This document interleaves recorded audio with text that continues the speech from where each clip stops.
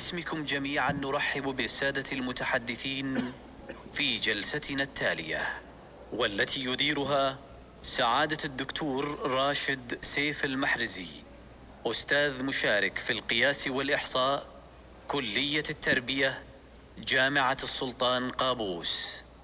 نرحب بكم في الجلسة الخاصة بقياس المهارات. وفي البداية أرحب بهذا الحضور الكبير في الحقيقة لهذا المؤتمر الخاص بتقويم التعليم، ويسعدني ويشرفني أن أترأس هذه الجلسة. وإن شاء الله تعالى سيكون لدينا 4 متحدثين خلال مدة 1.25 ساعة. سيكون تنسيق الجلسة لمدة 10 دقائق إلى ربع ساعة لكل متحدث، بحيث نفتح إن شاء الله تعالى المجال للأسئلة والمقترحات الخاصة بكم. ولاحقا إن شاء الله تعالى بالنسبة للأسئلة راح نفتح المجال للأسئلة في البداية نجمعها، ثم نفتح المجال للمتحدثين للإجابة عن الأسئلة المتعلقة بهم. في هذه الجلسة سيكون لدينا 4 أوراق من 4 متحدثين من مختلف دول العالم، وسيكون لدينا الورقة الأولى مع البروفيسور جورجين، وهو أستاذ فخري في مركز أبحاث التقييم والتعلم الرقمي بجامعة ديكن الأسترالية، وقد سبق له أن ترأس معهد التدريس والتطوير التربوي في جامعة كوينزلاند بأستراليا، بالإضافة إلى عمله مع مؤسسات التعليم ما بعد الثانوي في أستراليا وهونغ كونغ والمملكة المتحدة والشرق الأوسط. وللبروفيسور مؤلفات عديدة في مجال التقييم في التعليم العالي، مثل كتاب Assessment Learning and Judgment in Higher Education الذي نشرته دار سبرينجر للنشر عام 2009، وينصب اهتمامه حول التقييم للتعلم من خلال الكلمة المنطوقة. وسيكون لدينا في ورقته المعنونة بطرق قياس مهارات القرن 21 في الجامعات الأسترالية. فليتفضل. So please, Dr. Jordan, you can start. Yes.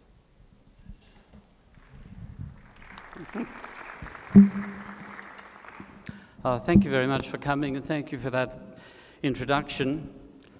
Am I sounding okay? Is it you hearing me all right? I'm hearing me twice. Let's see how we go. 10 minutes. 10 minutes to introduce you to 21st century skills in Australian universities. I'm talking about a very particular context of university, the skills that apply in universities in a particular context of Australia, where we have 40 universities, 37 of them are directly funded and organised through the national government.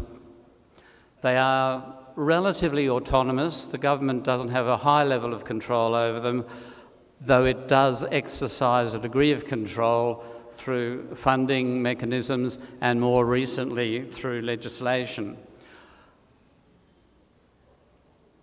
I'm going to try and do this fairly quickly. It'll be a very quick run through, and we're not moving.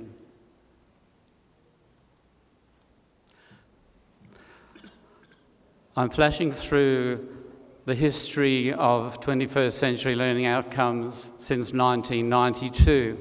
In 1992, the Australian government published a report that was promoting what became known as graduate attributes and more recently graduate learning outcomes. So in 1992, it was proposed that university graduates, wherever they came from and whatever course they did, should all have a number of common qualities, attributes, skills, regardless of the course or university they attended. These became known as graduate attributes. Much more recently, they became known as graduate learning outcomes. Every university has a set of these learning outcomes.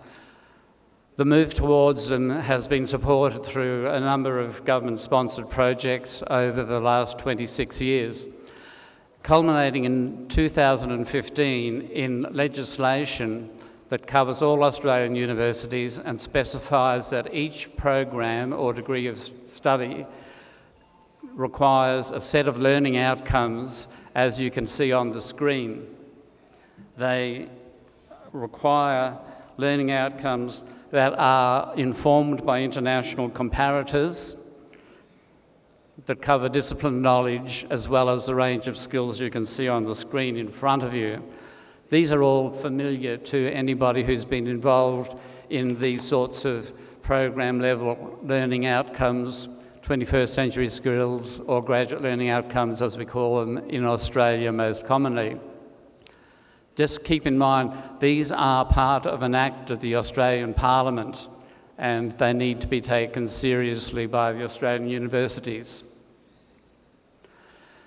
To get a sense of how these learning outcomes are working out in Australia, a couple of colleagues of mine did a research project 3 years ago where they asked colleagues at each university these two questions. The questions were, what kinds of assessment are most likely to provide convincing evidence that students have achieved these sorts of learning outcomes? They interviewed 48 people across many universities and several disciplines, and they found some common types of assessment that were working well for these learning outcomes. They included reports, but they would be reports of the sort that students would need to produce once they had graduated and were in the workforce. So engineering students, for example, would produce an engineering-oriented report.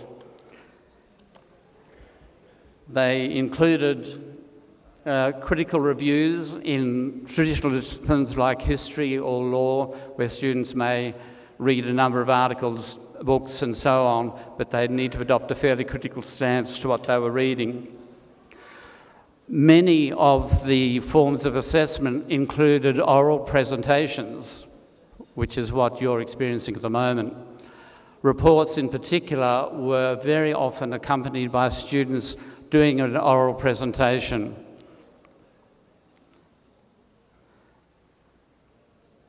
Performances occurred in many disciplines. In areas like drama, for example, performances are absolutely obligatory, but performances occur whenever a student is actually undertaking the kind of work required by their employment, and that can take many forms. Very often, the assessment was accompanied by a student reflecting on the process of learning and what they had learnt. Many assessments had multiple components. I've already mentioned presentations and reports. Many of these assessments included group work. They shared a number of characteristics. Just remember, these are forms of assessment that are seen to be quite useful for ascertaining whether students have achieved the graduate learning outcomes. They were assessments that encouraged students to learn and help them develop their knowledge, as well as testing what they knew. Relevance to professional practice, I've already mentioned. Students were often put into a professional kind of role,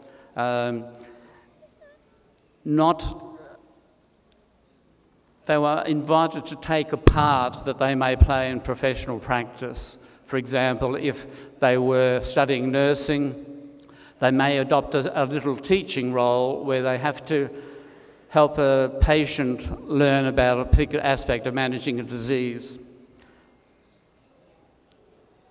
Where group tasks were involved, there was always great care taken in their design.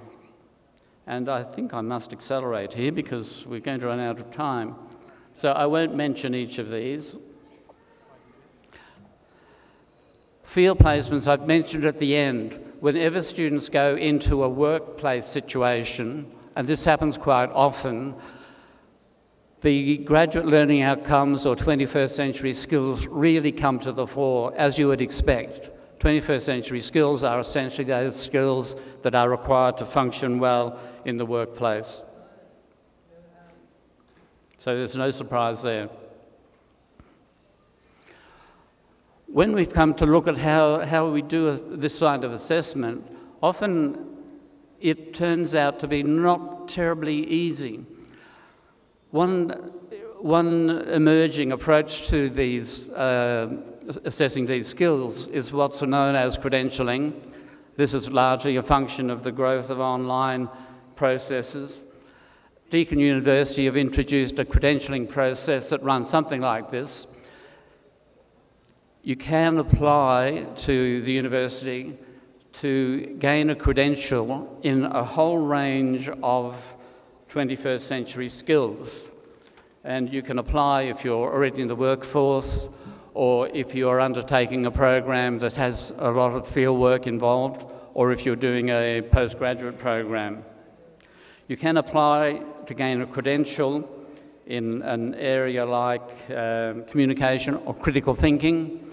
You are required to provide evidence of your ability in this area through examples of your work. You are given a lot of information about what's involved in critical thinking, and you work your way through an application process. It's moderately complicated, but it's very interesting. Essentially, it means that you are making a claim that you have this, this learning outcome, this ability, and you are providing evidence to support that claim.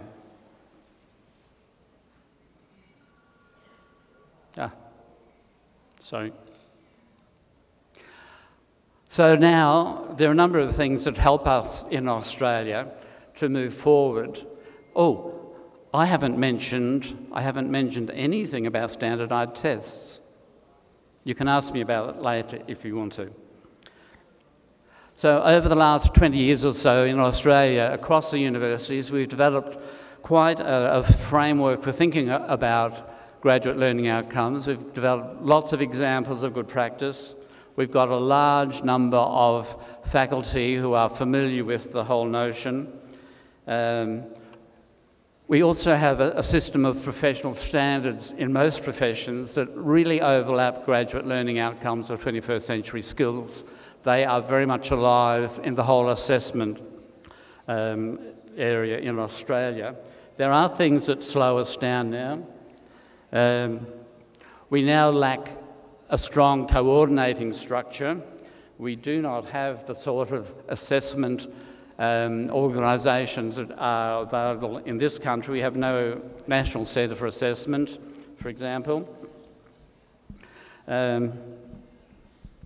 We have a very autonomous set of universities, and faculty within those universities operate fairly autonomously, and most assessment occurs at the level of a small unit within a larger program. These are all difficulties that we are needing to overcome.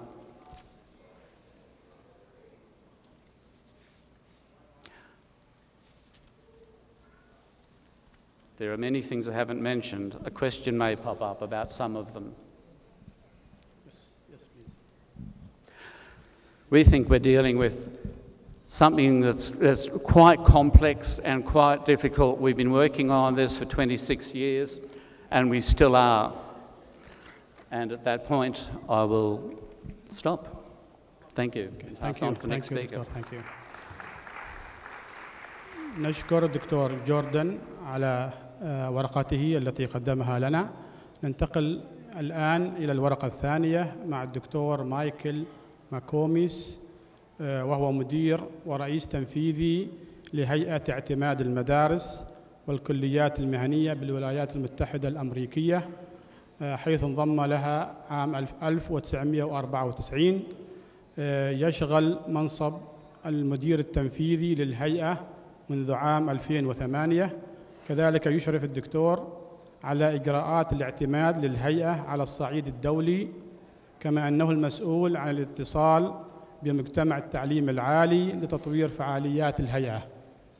ويتمحور عمله في هيئة اعتماد المدارس والكليات المهنية حول مخرجات الطلاب، بالإضافة إلى تصميم إجراءات الاعتماد المتمحور حول الطالب. والدكتور ماكوميس حاصل على درجة البكالوريوس في التاريخ ودرجتي الماجستير والدكتوراه في التربية من جامعة فيرجينيا، كما خدم قبل التحاقه بالجامعة في سلاح البحرية الأمريكي ككهربائي متدرب وفني تدفئة وتهوية وتكييف، ما أكسبه العديد من المهارات في هذين المجالين، والذي سيثري هذه الورقة العلمية والتي ستكون بعنوان المنهجيات المبتكرة في قياس المهارات. So please, Dr. Mike Moss.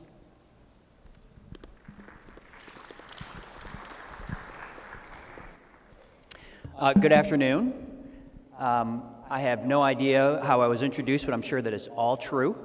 And I'm very pleased to be here, and this is my fourth opportunity to come to the Kingdom and share some of the best practices that I've been engaging in accreditation in the United States and really and on a worldwide stage. And so I'm going to talk a little bit just about some of the things that I'm experiencing and what we're trying to achieve. And so I've been given 10 minutes to make an impact, and so I'm going to try and do that, and if I can figure out first how to make this work. So, you know, what they asked me to talk about were innovative approaches and skills assessment, and so what I thought I would start talking about are the non-innovative approaches, and that's kind of the standard lecture, test, grade kind of practice. And even in the opening ceremony yesterday, as the three young gentlemen were talking about skills that they needed to be successful, one of them said, well, all that the faculty did was lecture at me and tell me and never gave me an opportunity, and what they were really talking about is what are the ways that students can really develop in more dynamic ways. So it's interesting to me then that as we're at this conference about evaluation, that I should lecture to you. So I'm not going to do that. I'm going to walk away from the lectern for a minute. Hopefully this microphone works. And I'm going to come down here and I'm going to chat with y'all. And I'm going to ask you to engage with me for a minute and talk a little bit about what you think are innovative approaches, or not even innovative, just what do you think are good practices with regard to assessment? Anybody just yell it out. Projects. English is best for me because I don't speak any Arabic, so any projects is one. What's another one? Games, another one. Presentations, another one. Projects. Journals. Peer assessments. Online discussions, very good. What else? Look, the ladies are really killing it over here. So gentlemen, what do you have to offer for us? Technology, okay. In the back, I could not hear you. Assessment, okay, very good. What else? Critical thinking. So, pop quiz, okay, very good. So now I've already eaten into 2 minutes of my 10, so I have to go quickly. But really, what I'm trying to talk about is that assessment is not just about the test at the end. That really the way that we need to think about developing innovative approaches is the whole package. And that includes beginning at the beginning. How we design curriculum, how we design programs, how we're going to try and work with students to figure out what is it that we want them to know. More importantly even, how are we going to deliver that? And how are we going to work with faculty members along those particular lines? Now, the minister this morning in the opening session talked about sending faculty to Australia for this dynamic kind of teaching program to teach teachers how to teach more dynamically so that we're not tied to that lectern, so that we can get down and talk with our students and get them engaged and find out what they know and how we want to try to figure out how to move beyond that. So teaching and learning tied to an objective that's clear, that they know, the faculty knows, and the student knows what we're trying to learn and what we're trying to teach and what we're trying to do. The goals. And so, if we just say, we want you to learn and be critical thinkers, well, what does that mean? Well, it means questioning, and it means dynamic kind of interaction between peers of students, and interaction between the students and faculty members. All of those kinds of things create that kind of dynamic approach that leads to critical thinking skills. It's not the content so much as the activity that brings about critical thinking and problem solving. I have to go fast. I'm getting out of breath here, but I'm trying to get as much in this as I can. Okay, competency-based. And, you know, interestingly enough to me, competency-based education is the oldest form of education that there is. Does anybody disagree with that statement? Does anybody know what I mean by the oldest form of education? Old-fashioned? Well, if you didn't know how to make fire, you weren't going to survive. All right, making fire was a competency, and you were taught how to do it by practice and action, and then the next generation learned how to do that, and they taught the next generation all through the act of doing and learning. But where competency-based education becomes problematic is when you try to take that model and put it into a big institution with 20,000 students. Now you have this tension between effectiveness and efficiency, right? And so that's why competency-based education challenges us so much. It's not the concept itself, it's the practice of doing it in an efficient kind of way. And I talk a little bit about learning and assessment loops, of trying to bring back the ideas of what we're trying to learn, and continually through the program talking about those kinds of assessments. And that these varied and flexible approaches are what is necessary.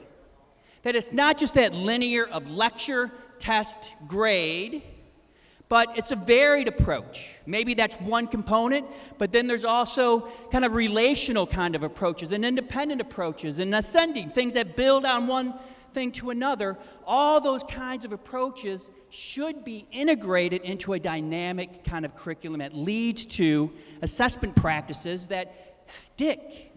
If I'm at the lectern, I got to compete with your cell phones, I got to compete with other distractions, but if I'm down here talking with you and sharing the experience with you, then I have a much better opportunity of making an impact. This is where competency-based education gets really hinky, right? Where we have, okay, we say we're going to give this lecture. Let's say that we're teaching a program in automotive technology, okay, technology for fixing cars. And the lecture is going to be on braking, brake technology, what it takes to brake and stop a car. So I give that lecture, and then I send the students out into the lab, and at their pace, they can move into one of these learning pods, domain number 1 we'll call that, and when they complete that, well, they can go on to domain number 2. It's competency-based, and it's moving, and it's one way to look at how to overcome that issue of efficiency and trying to insert competency-based evaluative processes into the program. How am I doing? I have 5 minutes left. All right. Good thing I'm halfway through my presentation then. All right. So here's the other part of it, is that faculty engagement has to be, again, more than just the faculty member talking. And that teaching is as much an art as it is science. That teaching is a calling. Now, I work exclusively with vocational education institutions, right? And so for me, what's really important for faculty members is not only do they know how to be that automotive mechanic, but what else? What else is important for those faculty members? They have to know their skill and be able to teach it. Right? Assessment, know how to know how to actually teach it. Like, I could be the best that there is in knowing how to do it, but my ability to impart that knowledge to other folks is the key in what makes a teacher, as opposed to maybe just a faculty member or somebody that just imparts information. If you want to move the kingdom to your 2030 goals, it's about developing more than just the students, but developing the faculty and challenging them in ways that will take these dynamic approaches that you want so badly to incorporate and bring them into the educational environment. Now, I put like tools and methods for me in assessment is really at the bottom of the list. I mean, it's an important part of it, like you got to know how to do it. Talk about standardized testing and those kinds of things. Yeah, that's one thing.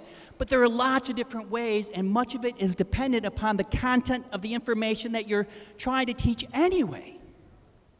Like maybe portfolios are really important in what kind of program? Art. Exactly. It's really subjective, right? So I want to give you the breadth and examples, not just one sketch that I did, right?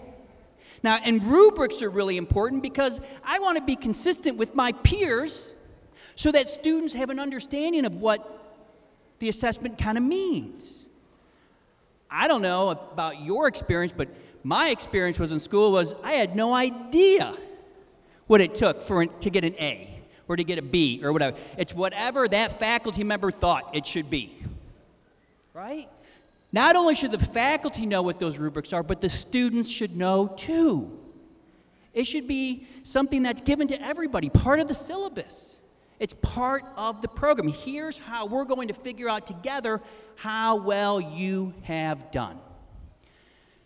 So I would again be looking at multiple approaches and working with your faculty members to design their program, to design their syllabus in these ways that are dynamic. I have 1 minute and one slide, so this is going to work out perfectly. So for me, as you're designing and looking at ways to put programs together, I encourage you to think about student-centric approaches, not institutionally centric and not faculty-centric, but student-centered approaches. An approach here that puts student success and mastery at the middle of your wheel. Right? So this model here represents a wheel with spokes. And each one of those spokes are the things that hold a wheel together. It gives it form and shape. I bicycle a lot, so this is familiar to me. And if you get a bent or broken spoke, your wheel starts getting wobbly. It doesn't operate the way that it's supposed to. Each one of those spokes up there are the elements of that program. The objectives and the resources and the design and the content, and how I'm going to deliver that content, and how I'm going to assess it. It's no one thing. Each one of those spokes have to work together, or the whole thing starts to wobble. It gets weak. It doesn't do what it's supposed to do. Again, as a bicyclist, my wheel starts rubbing up against the brake. That's no good, right? So you want to continually look for ways to assess and evaluate how well you're doing those things. And asking your faculty to be self-critical and look for ways that they can look to improve themselves, to create programs that are the most effective for student success, because those are the kinds of things that really get to the issues that you're talking about at this conference. Critical thinking, problem solving, energy, enthusiasm, excitement for learning, and creativity. And so I really encourage you to think about this in a far more dynamic approach. And with that, I'll end.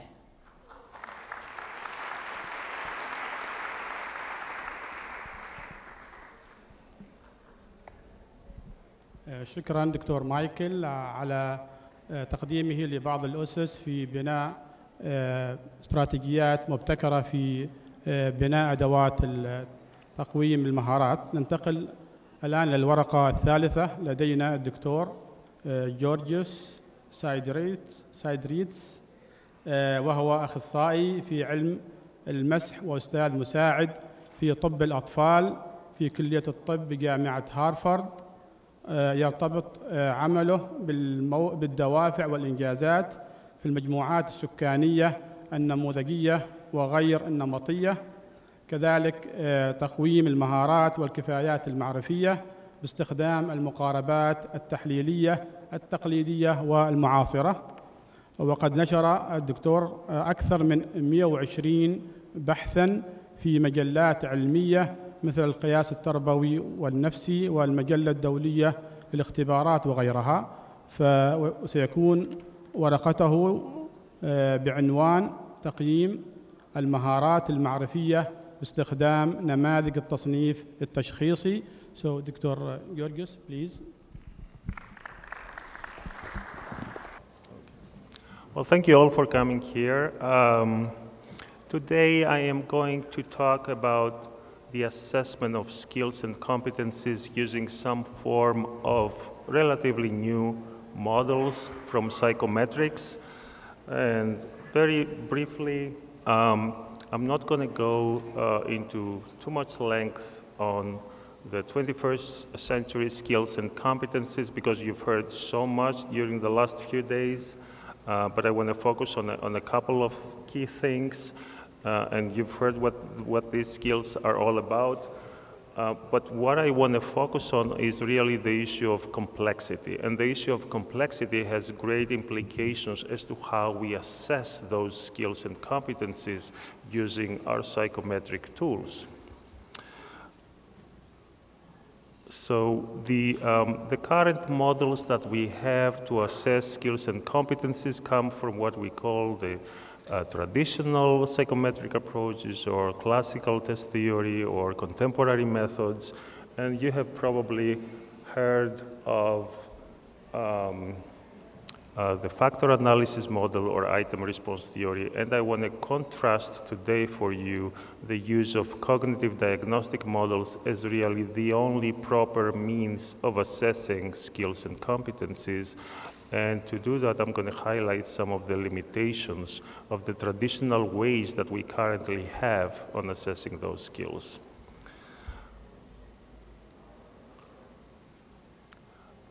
So I'm going to describe the two approaches. I am going to present an example and then present some of the limitations and future directions of those models.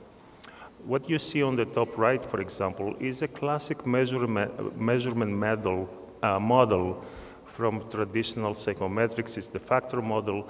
The boxes indicate questions or items or exercises to assess a skill, and a circle has the skills. So the top right model has 3 skills that are assessed by several exercises or items, as we call them. And that's the classic way that we assess skills and competencies. The middle model is the same using a scaled approach, as we call it, using item response methodology.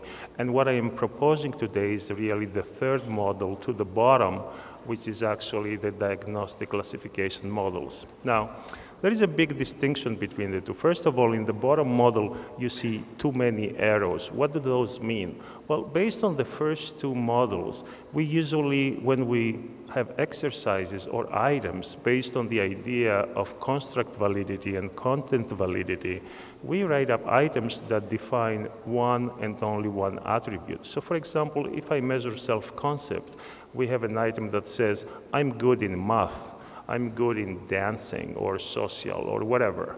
So these items load onto the generalized idea of self-concept. They're not supposed to go someplace else.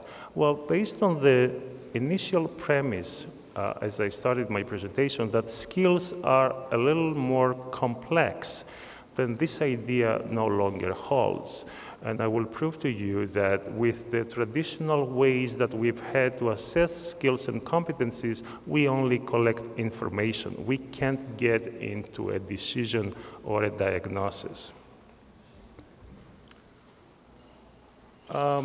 So the idea is, well, I'm going to get into another example really quickly. So here is, we have as a skill reading comprehension. Now, reading comprehension can be divided into several sub-skills. So we can have understanding the meaning of the words, understanding the meaning based on morphology, syntax, and grammatical rules, understanding implicit versus explicit information, understanding negative facts and opinions, critique, and so forth. So these are different sub-skills within the construct of reading comprehension. Well, can we assess those skills using the classical ways, the factor model that we have? Well, yes and no. As you see to the right, I colored the items that actually measure more than one skill. That's not within tradition, the way we assess skills using the traditional methods. We are supposed to have items that belong to only one category or dimension. So when they belong to more than one, that's a no-no for classic psychometrics, because they cannot define more than one dimension. At least this is how we are taught that things are, unless, of course, we tweak the models in some ways. So we see several colored items that the same content of the item actually defines many more different skills. So we need to find models that actually can accommodate that. So within the classic factor model, we only collect information. What does that mean?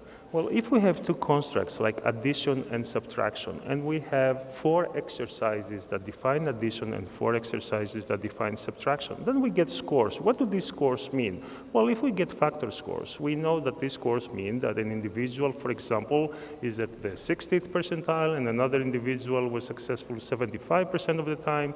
And we can basically rank order the individuals, or we can see the relationships between them. But we cannot tell if actually they have acquired and mastered that skill. So we only get information. We don't get decision-based classification. We don't get discrete-based decisions of the form, I have mastered the skill, or I have not mastered the skill. So that's a major limitation. That's a major limitation of those models. Take, for example, those exercises. So the first one says 2 plus 3 minus 1. Well, this one is, of course, it's a math exercise. And then there is a division and then a multiplication. But what we see is that the 2 plus 3 minus 1 does not assess a single skill. It assesses addition and subtraction. Similarly, the 4 by 2 times 2 plus 3 assesses 2 skills, multiplication and addition. So we need to accommodate those things. And so this is done by actually assessing those skills and competencies by adding more parameters in our model, saying, well, you need to include also the information that comes out from the combination of the two, that we actually call them interactions. And so with a traditional model, we would say that somebody was successful in 75% of the items, or it was in the 60th percentile. But with the diagnostic classification models, we get information about proficiency. We get information about who is good in what, who is not good, who has mastered that skill, who has not mastered that skill, who should work on something else, and so forth. So we need the difference between the two approaches. So we need a person-based approach. We need to find a way to identify individuals who have or have not a set of skills and competencies. And we cannot do that with traditional approaches. So we could go to a classic person-based approach, which is like the latent class models, the mixture models. But these are too exploratory. They won't do the job quite yet. Because they will just make up groups of individuals based on what they see, but not based on what we want them to see, like individuals who do not have any skills. So we need to actually define those, tweak these models a little more. So I did an example for CEFR, and what I wanted to do is I wanted to see if actually there are individuals who are successful at the A1 level in language based on the CEFR framework, or A2. And then based on this analysis, we identified individuals who actually were at the pre-A1 level. So those individuals who actually failed the minimum threshold value of all the items. We couldn't identify this subgroup using information from the classical approaches. So to summarize the difference between the two approaches, when you go out and you have to decide on whether you're going to bring an umbrella. So this is the decision, this is the classification, this is what, like mastery, not mastery. And what are you going to get? How are you going to decide if you're going to get an umbrella? Well, based on information. What type of information? I'm going to go to the weather forecast, I'm going to see the temperature, I'm going to glance at the sky and see the color of the clouds, whatever information. This information comes from classical psychometric approaches. We collect information, we don't decide based on that information. With cognitive diagnostic models, we make up decisions. Somebody has mastered the skill or has not mastered the skill. Really, the relationship between the first approach, the classic approach, and the DCM approach that I'm proposing is bad. So the relationship for the A1 skills that I used was 0.487. So 0.5 squared, 25%. So the resemblance between the old ways that we've had to assess skills and competencies and the new ways, only 25%. These are very different ways of assessing skills and competencies. Now, I'm not going to go through the complexities here. I mean, I was going to say, is this fun and easy to do? Well, it's fun to do, but it's not that easy to do. So you have to do some programming, but it's the way to go. To add to the complexity, how many different ways do we have to use it? These are all different methodologies to actually go through the same idea. So tons of models. That's not good. But it's a beautiful new venue for research. And for example, I want to point to the work of Wang et al. So this is a few months old work that he said, as a measurement of skill, we should add response time. So like individuals who master something within a specific time framework, that's a skill too. Or we should incorporate response time into our skill assessment test. So there is a lot of new venues and avenues for work. Thank you so much.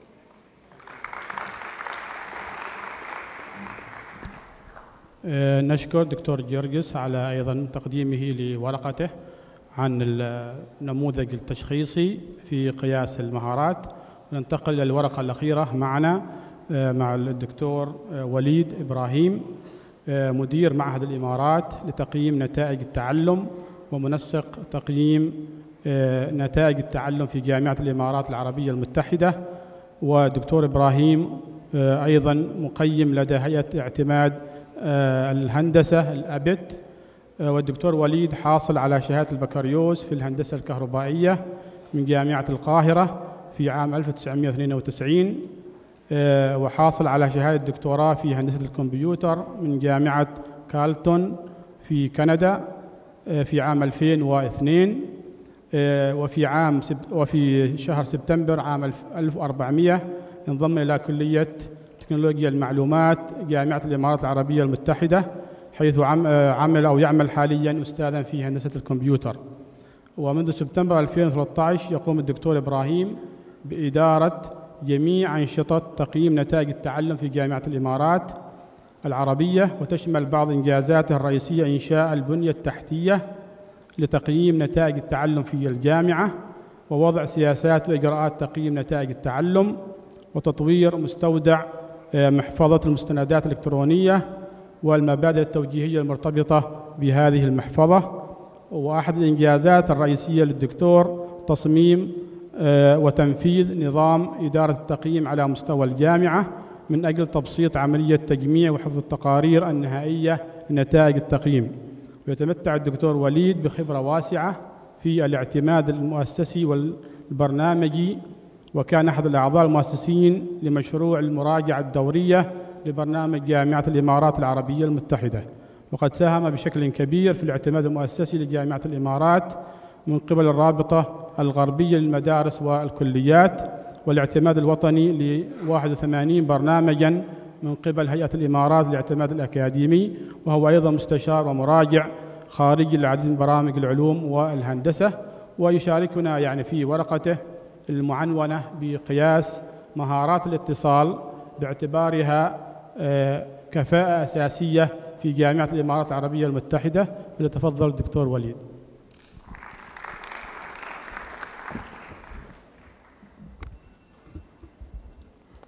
Thank you very much.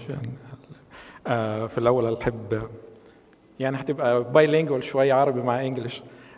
فالأول أحب أشكر المنظمين على المؤتمر على التنظيم الهائل والضيافة، وأحب أشكر الحضور جميعا. ما شاء الله القاعة مليانة.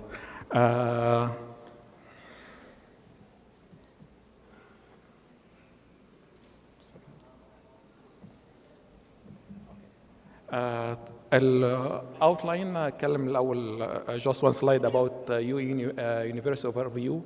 Then I will talk about the skills for the 21st century. Then English proficiency support at UEU. Communication skills. Actually what I'm going to talk about is ايه اللي احنا عملناه في جامعة الامارات عشان to integrate the communication skills in our curriculum and how we assess it. quick facts about الجامعة. احنا عندنا حوالي 15 طالب registered this year. We graduated around 65,000 graduates. We have students from 64 countries, and we have strategic partnership with 80 countries.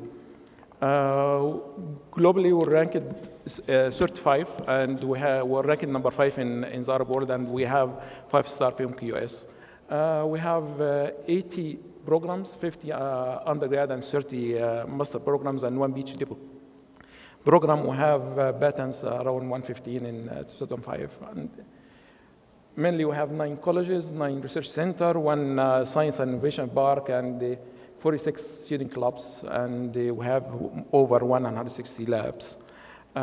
Quickly about the center. So we, in 2016, we established the Center for Learning Outcome Assessment in UEU. الهدف فيه ببساطة احنا عندنا خبرات في التقييم النتائج التعلم وفي الاعتماد الأكاديمي. في نفس الوقت احنا عارفين ان في الوطن العربي فيه خبرات كتير تانية. فالهدف بتاعنا ببساطة هو نشر ثقافة ووعي لتقييم المخرجات التعلم والاعتماد الأكاديمي في الوطن العربي وتبادل الخبرات. فلو في حد عنده سؤال about المركز ممكن نتكلم بعد المحاضرة إن شاء الله.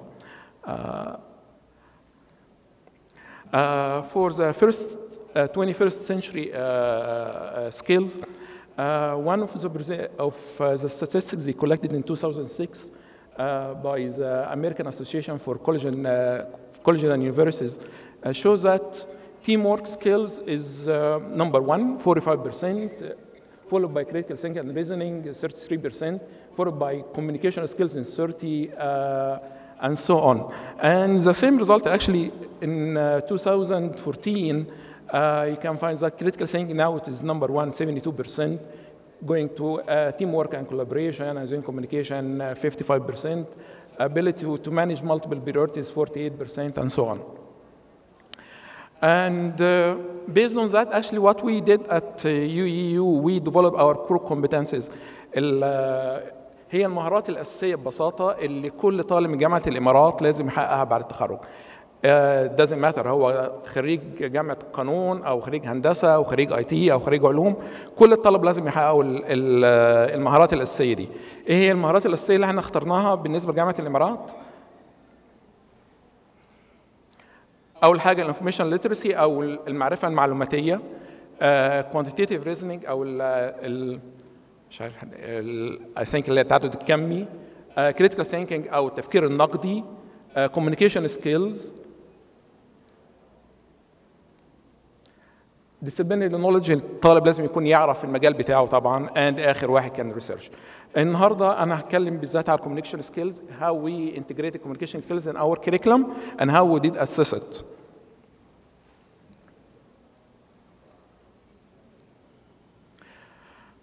In our university, communication skills, we start first by a one-year foundation program. So كل طالب في جامعة الإمارات عشان يبدأ يدرس التخصص بتاعه لازم يعدي certain level of English proficiency.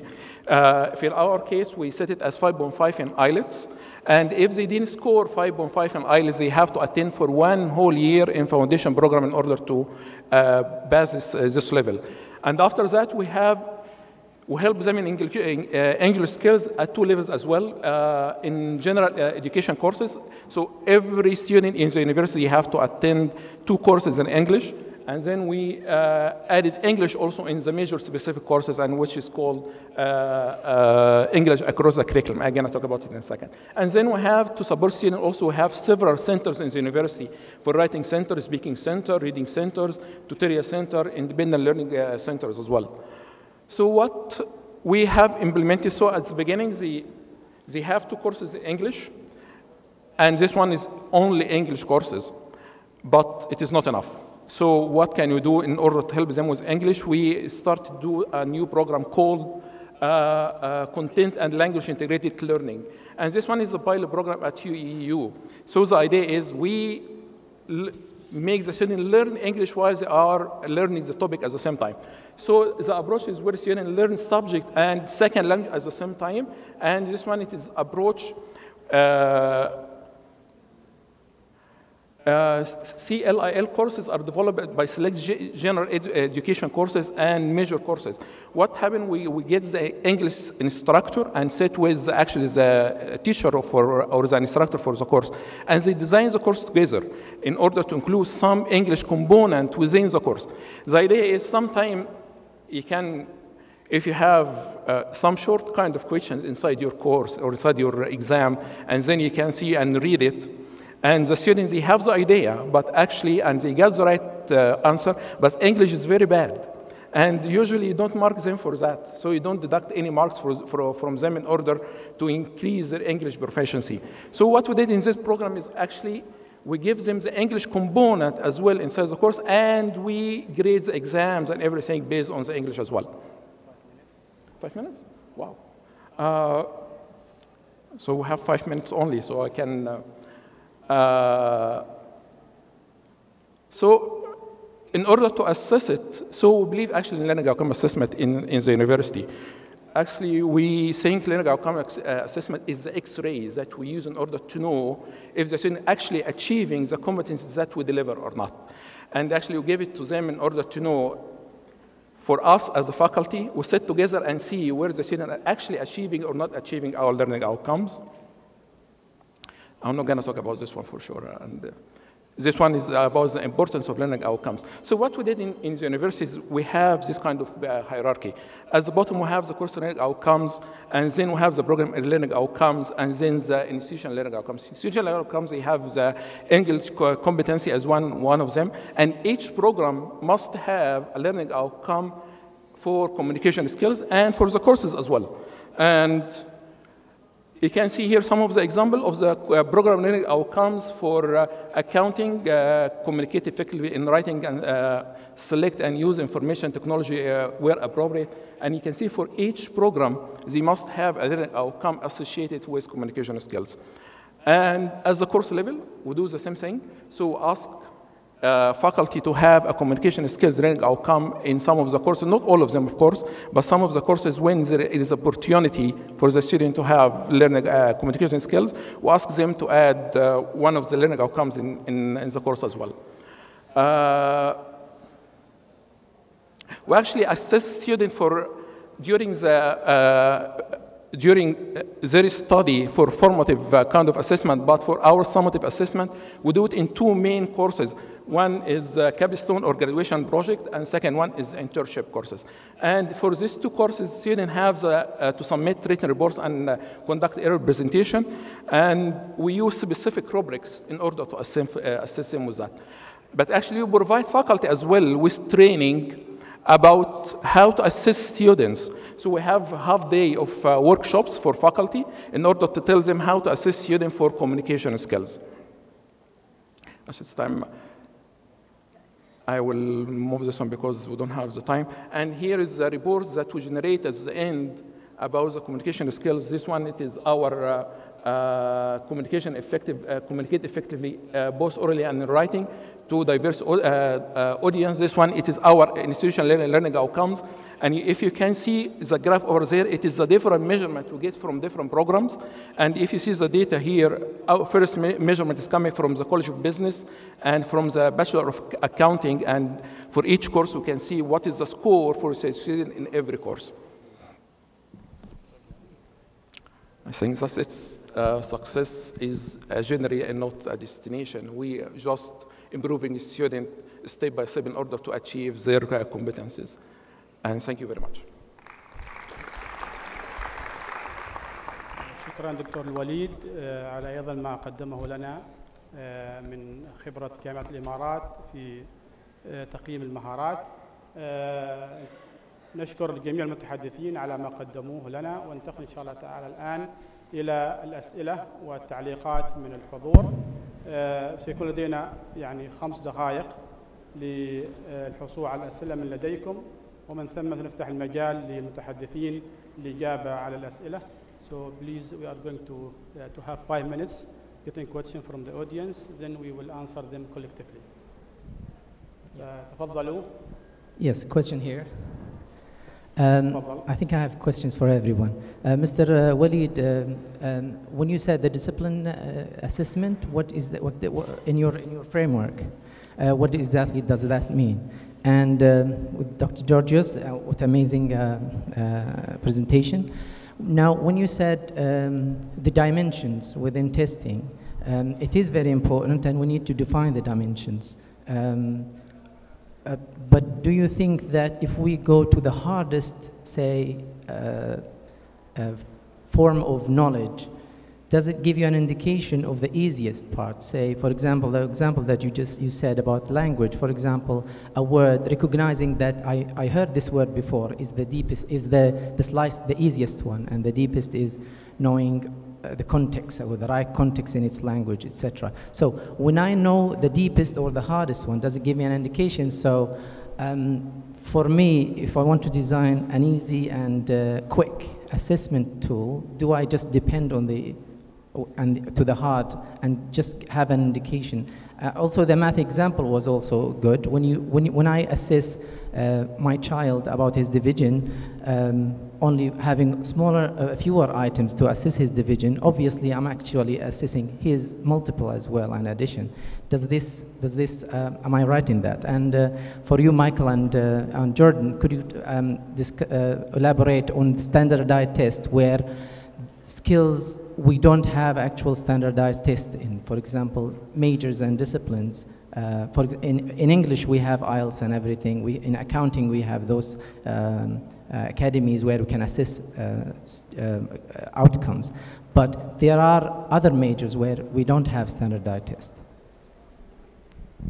شكرا جزيلا. ننتقل إلى سؤال آخر، وأرجو من السائل أن يذكر اسمه، وكذلك أحدد السؤال لمن يوجه.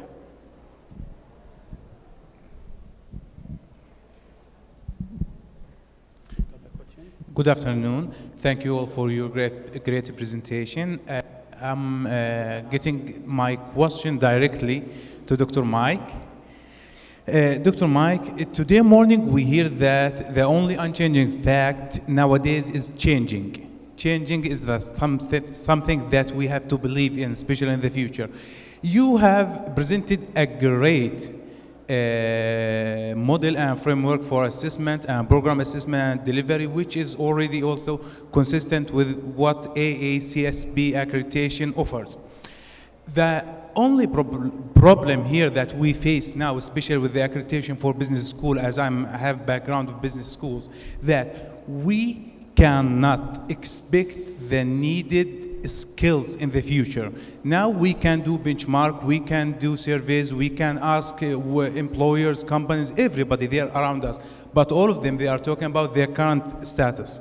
You know, if we want to design a program, we need almost 5 years to reassess and redesign that program after closing some loops of that assessment. So how can we design programs that can really be innovative to reflect the skills that we need in the future, especially when we consider business programs that include innovation, entrepreneurship, and MIS, especially with the blockchain technologies and other technologies. Thank you. Well, thank you for that question.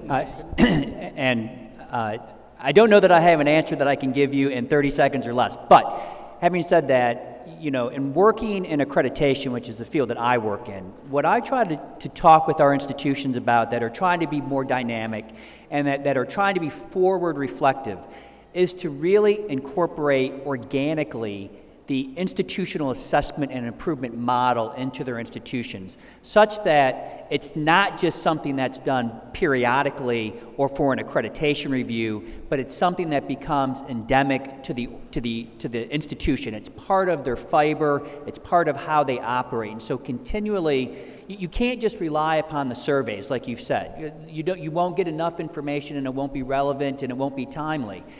But if you look at multiple touch points and try to gather that information from the business community, from graduates, from forward projections in terms of where the jobs are going to be, and looking at current trends and trying to project those out, all I can really say is it can't be episodic. It has to be something that is continually ongoing within the institution and kind of part of the culture and the soul of that institution. Thank you.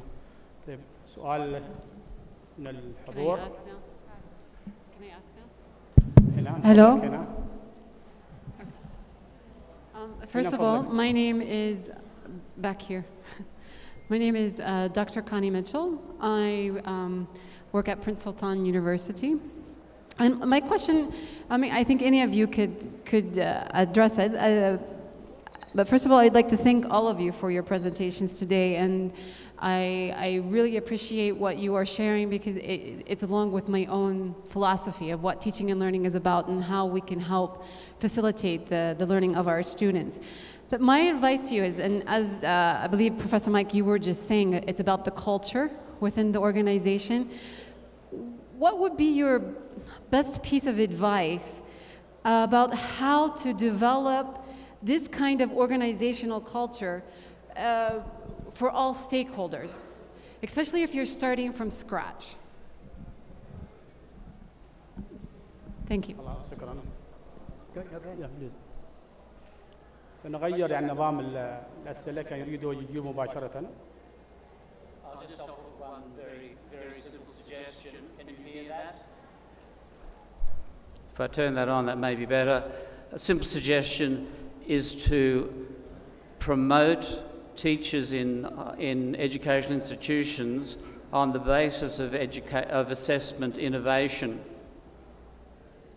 In Australian universities and most Western universities, promotion and success is dominated by research output, and that is what leads to promotion and additional pay and so on.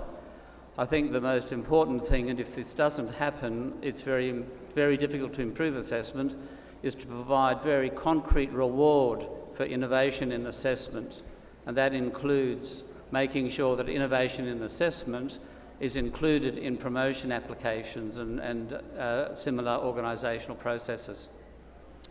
So what I would add to that is, you know, one of the things that is most ironic to me is that one of the greatest tensions in many of the higher education institutions that I work with in the United States is this tension between administration and faculty.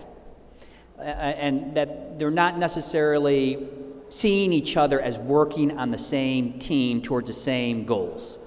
And so to your question about how do you get everybody kind of working together, I think you go to what was talked about in the presentation is focus on the mission, and if the mission is the students, get kind of everybody in the room together and talk about how are we all working towards this mission, and culturally, how are we going to accomplish that mission? And let people see that they're really all working towards the same goal, they just have a different role to play in achieving that. Excuse me, can we answer the question for our colleague in the front? Do not forget. I'm going to leave the standardized question testing thing to George. Okay. Gordon, I'm sorry, Gordon. Please, Gordon. Look, I half heard what you said about standardized testing. Can you just rephrase the question, please?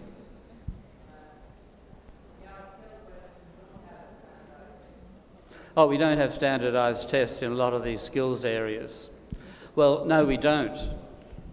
And in Australia, I think we are not seriously working towards standardized tests because the skills we're talking about are too complex. They are too embedded in varying contexts, and it is simply not possible to measure them by any sort of test, full stop. Almost all of them require some fairly active performance that's observable. Testing, some standardized tests may be able to play some small role in the assessment of these abilities, but we think it is very small. And in fact, the efforts to develop more complex standardized tests have been falling down recently, most notably in the AHELO, A-H-E-L-O efforts to develop comparable assessment processes across universities, across countries. It proved to be too difficult. The closest I think we've got aspects of the collegial learning assessment that's been developed in the States. So in the Australian context, although some people, particularly psychometricians, believe we should be trying to move towards standardized testing, the American saying was leave no psychometrician, no child untested. In Australia, we are not pursuing that line because we don't think it is possible or desirable, and it's likely to, if we were possible, it's likely to induce the wrong sorts of learning. So, thank you for the question. Excuse me? So, thank you. These were great questions. To the question on whether when we assess a skill, there are some prerequisite skills items, words, for example, that we are not sure if the individuals have mastered them.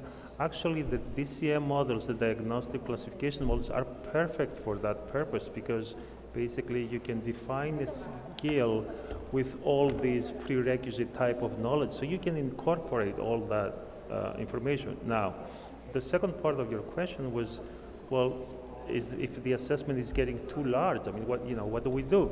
Well, currently with standardized tests, we have like starting rules and ceiling rules. So, for example, if you are 8 years old, you're not going to be given letter words, or syllables. You're going to be giving more advanced material. So, unfortunately, we assume that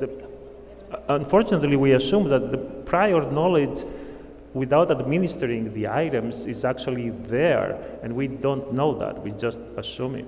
Now, there are at least 2 individuals who are pioneers on the third and most novel method, which is computerized adaptive testing, that are just sitting behind you, Dr. Dimitrov and Dr. Han, who have actually developed both methodologies and software to actually implement a very short fragment of items to assess the skills with 99% accuracy.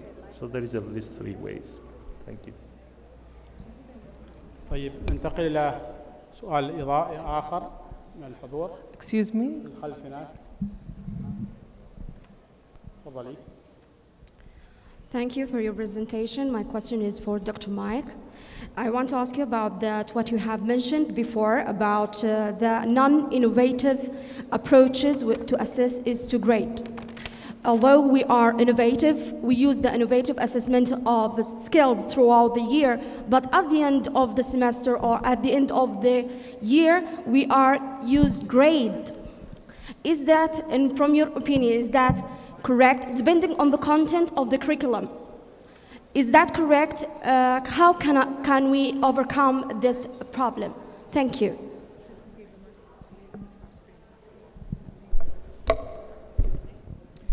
Well, I didn't mean to suggest, and I think the other presenters would agree with, there's nothing wrong with grading per se, as long as the rubrics that are associated with that are well understood and are consistently and I think readily applied. And I think that the examples that were given in some of the other presentations about moving away from, say, for example, just the language that goes around grading instead of a 70%, it's that the student demonstrates proficiency, or that the student could improve in this particular area. So it really kind of depends. It's, again, grading is one approach, and there's nothing wrong with that, but there are lots of other more dynamic, additional kinds of approaches that can go into that. And so I wouldn't say that at the end giving a grade is the wrong approach or non-innovative. I would just simply suggest that the way in which you get to that, that you look for ways to be dynamic in the application of it.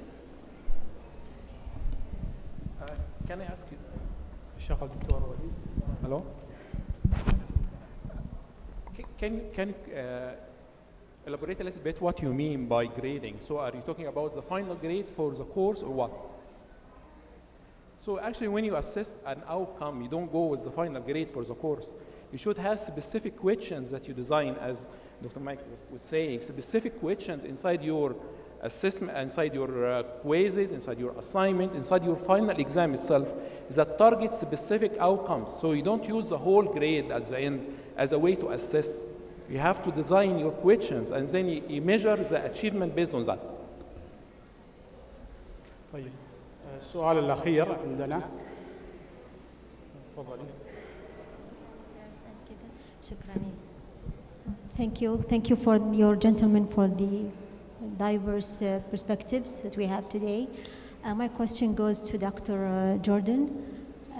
I would like to know your opinion and the best practices that you have in Australia when it comes to situation that we are facing in building programs in higher education. You mentioned that in Australia you have the learning attributes for all university graduates.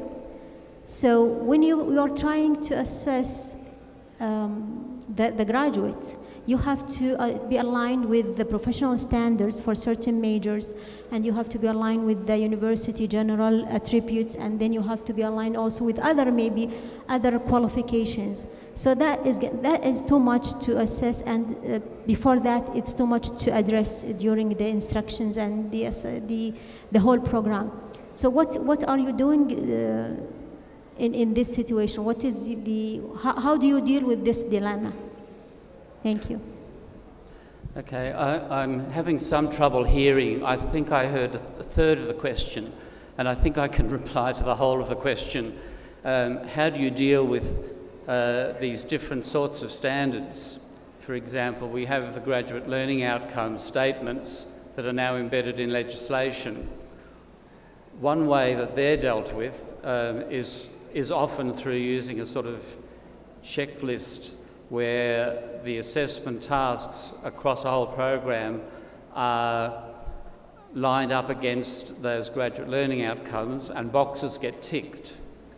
And some people believe that sort of process, and some people think, no, I don't believe that's really telling us the truth about the situation. We certainly have the issue of sort of conflicting learning outcome sets. One is the graduate learning outcomes for each university, and the graduate learning outcomes that I mentioned were specified now in an Act of Parliament. Another powerful set of learning outcomes is in the professional standard statements of the professions. So if you're teaching, for example, in a social work program, you are having those two sets to deal with. That is the professional standards of the social work profession, which are all codified, and the graduate learning outcomes specified by the Australian government, and they are then filtered through your own university. Now, it is simply not possible cognitively to deal with two sets of learning outcomes when you're designing a program or assessment.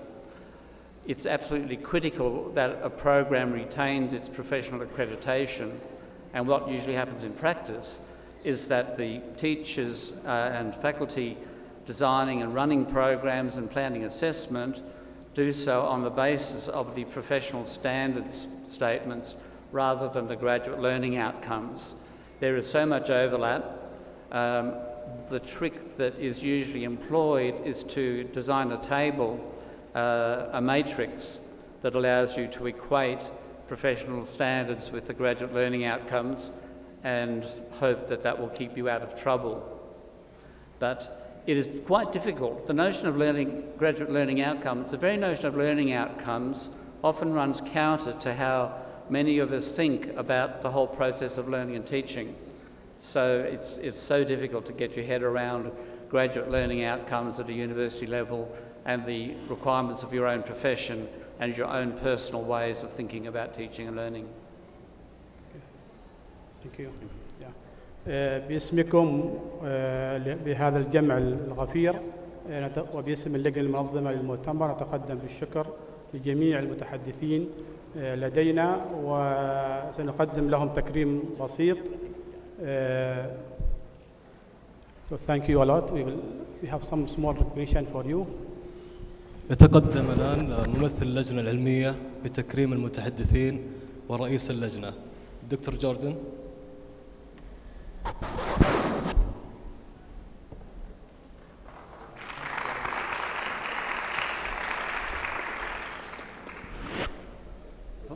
دكتور مايكل.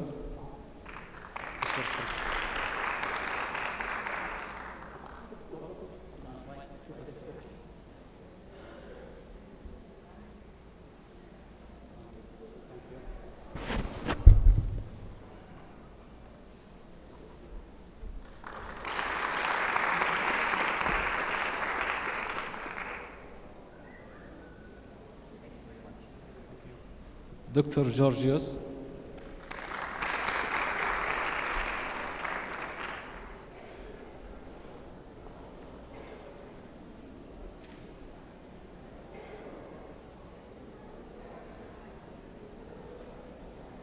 الدكتور وليد إبراهيم.